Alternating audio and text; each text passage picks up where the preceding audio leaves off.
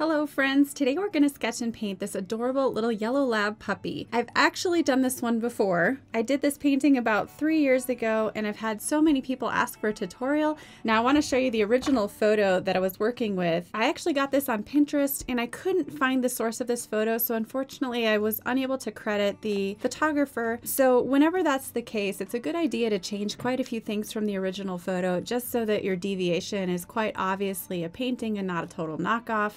Copying can get a little tricky that way, so try to make some changes when you do a painting from a photo that's not your own and you're unable to credit. If you take a look at these two side by side, you can see that I added quite a few highlights in my painting to the puppy's eyes, and I also brightened up the whiskers and I changed the pose of the body. The only thing that's really the same is the coloring and the tilt of the head. Everything else is pretty different. So we're going to recreate this one again, and we're going to do a full sketch and painting. Now, of course, anytime you recreate the same painting again, chances are it's going to look a little bit different, especially if you're using the wet and wet technique. So we can fully expect that a second version of this painting is not going to be identical. Not to mention, this was 3 years ago, so my painting style may have changed quite a bit since then. We'll have to see. All right, so for your colors for today, you're going to want indigo. I use Daniel Smith indigo. It's a little bit more like Payne's gray and less blue than other brands. I'm also going to be using yellow ochre, transparent brown oxide, possibly some turquoise blue or ultramarine blue, it depends on what I'm feeling.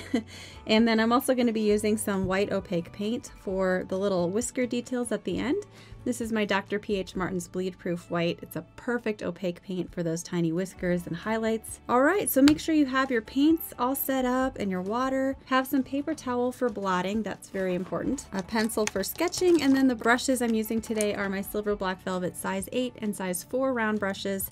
And then for tiny whisker details, I'll be using this teeny tiny Trekell. It's a 10/0, tiny little brush. My paper is my Fabriano Artistico 140 pound cold pressed cotton watercolor paper. It's a 5x7 inch block. This is the exact same paper that I used for the original version of this painting, with the exception that it's the vegan enhanced paper. It's slightly different. It's not identical. I'm not sure what they changed in the makeup of the paper, but the new version is just, it's hard to describe, but it is a little different. It's not bad. All right, so I'm going to set my original painting over here so I can refer to that, and I have the photograph in front of me. Let's start with the sketch. To begin, I generally start by penciling in the top of the head and putting little marks for either side of the ears. This will help me decide on the size and the overall dimensions on the page. From there, I can start to more carefully sketch the ears themselves. Here I'm checking the angle of the ears from my reference photo and trying to match that so that I can perfectly capture that adorable tilt of the head on the little puppy. Once the ears are in, I start to add everything in between those ears, the snout and the bottom of the head.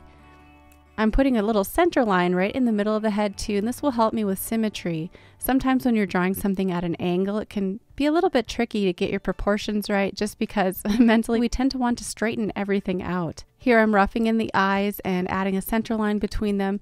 It's important to measure the distance between the eyes and check the distance between the eye and the ear, for example. All these little measurements are going to be so helpful for getting the correct proportions. Now, I was actually struggling with the proportions on this one because of that tilt of the head, so I turned my canvas upside down and my reference photo, and this made it much easier for me to draw using more of the left side of my brain, so that instead of seeing the subject and saying, oh, this is an eye I'm drawing or this is a nose I'm drawing, I'm actually just seeing shapes and distances between those shapes, and it sort of frees up your mind to be able to draw something more accurately without actually thinking about what it is you're drawing.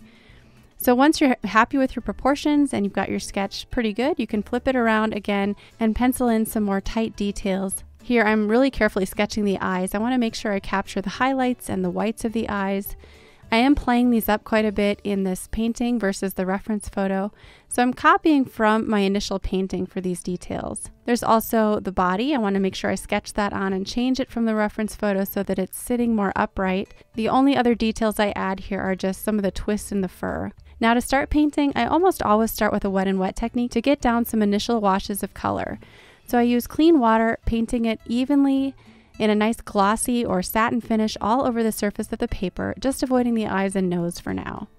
My first color is yellow ochre. I swirl it around with some water so that it's a nice light value, and I start to gently smooth it out over the ears and across the face. Yellow ochre is a wonderful starting color for any tan or light brown animal. Notice how I'm carefully painting around some of those little eyebrows and any areas that I see in the reference photo that are more in the light.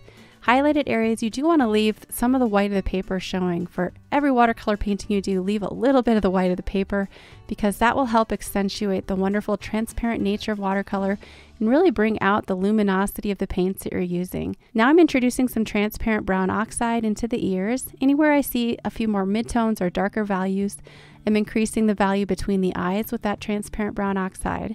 I'm also painting that color in a nice light tinted wash between the eyes. Now, if this video is moving too fast for you, I wanted to let you know that the full-length, real-time version of this tutorial is available through my Watercolor Mastery membership. The monthly membership includes over 100 narrated watercolor tutorials, including a comprehensive 30-day course just for beginners. There are lessons on painting skin tones and fur texture, and tons of fun painting projects for all levels. Many of the tutorials include drawing instruction, but they each come with a downloadable reference photo, traceable line drawing, and a complete list of supplies. I'll leave a link in the description below so you guys can check that out. All right, let's get back to the video. So for the second layer, I'm just continuing to add transparent brown oxide. As a substitute, if you don't have this color, you could also use burnt umber or burnt sienna. Any really nice chocolatey brown that you have on your palette will work just fine. This may take a couple of layers as you begin to increase your values.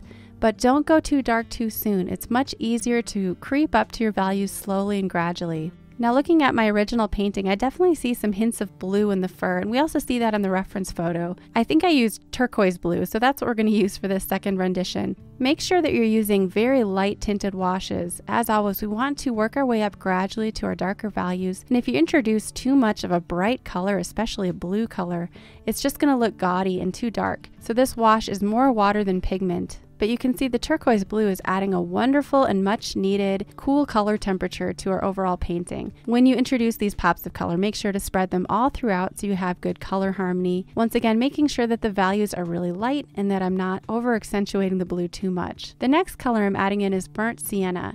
This is a reddish brown, or PBR7 is the pigment number for this particular pigment. And I'm also beginning to add some light suggestions of fur texture in the ears.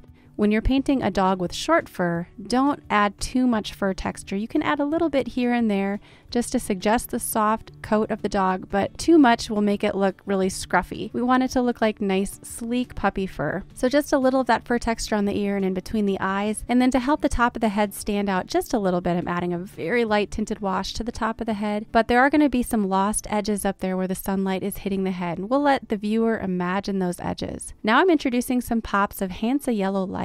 I think the puppy needed just some more bright yellow. I want to show you guys an example of softening. I laid down a brush stroke of burnt sienna on the top of the nose, remove most of the paint, and then swipe along that edge to really help it soften into the painting. And then where you want to apply broad strokes of color, use the belly side of the brush. On the head and on the chest here, I'm using a combination of yellow ochre and burnt sienna, just gently dabbing the paint where I want to darken, and on the underside of the chest using more brown and some fur texture. For the eyes, I switched to a smaller brush. This is a silver black velvet size 4 round brush, and I usually start by outlining with a dark color. This is Daniel Smith Indigo, and carefully outlining all of the little highlights that I see. From there, I can add some darker colors around the eyes using gentle side-by-side brush strokes to create fur texture. This helps those eyes feel more inset in the head. So you can see that this is a nice, careful process of just gradually layering color upon color, working your way darker through soft, subtle, transparent layers.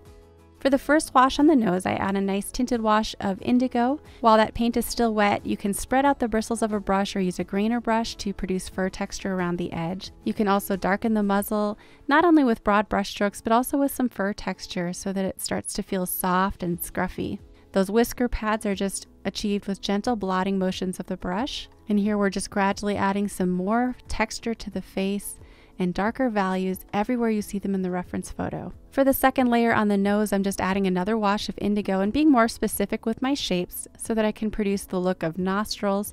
And for the mouth, I use fur texture to create the look of a line where the mouth opens, and some more of a scrumbling motion, wet on dry, to produce the fur texture on the muzzle. I don't know how many layers this is by now, but you can see we're just gradually building them up. I'm adding more burnt sienna and transparent brown oxide to the side of the head and the neck. And to really help those ears pop forward and feel 3D, you'll want to make sure that you're painting dark enough on the creases and the inner side of the ear. I'm continuing to darken the values around the eyes as well. And if for some reason some of your values do get too dark, you can always gently lift or scrape some of that color back out. That's what I'm doing here with a clean, damp brush. Now for the body, to help soften out all of those tones, I just take clean water and gently scrub across the body. And this is really effective for just softening out an entire layer without completely losing the details. For the final whiskers, I use my Dr. P.H. Martin's Bleed Proof White and a teeny tiny liner brush and try to paint each whisker in one sweeping motion. With puppies, those whiskers are usually quite short, so don't go overboard with the whiskers here. You don't want them to look like cat whiskers. You can use your opaque white to add any other fur texture or little pops of white anywhere else in the painting. And finally, once the painting is completely dry, you can erase your pencil marks, and there is the finished puppy. There we go. So let's check that out side by side with the other version. You can see they're definitely not identical. And again, these are about 3 or 4 years apart. So my painting style has changed a little bit. And also I think I may have used transfer paper to trace this one on. And as you saw, we hand drew this one, but I think they're both adorable, and you can fully expect that your version of this puppy will also look different from these, but that's just the nature of wet and wet. And also the beauty of it. We all have our different style that we bring to watercolor, and that's what's so wonderful about it. Thank you so much to my members who requested this Yellow Lab puppy tutorial.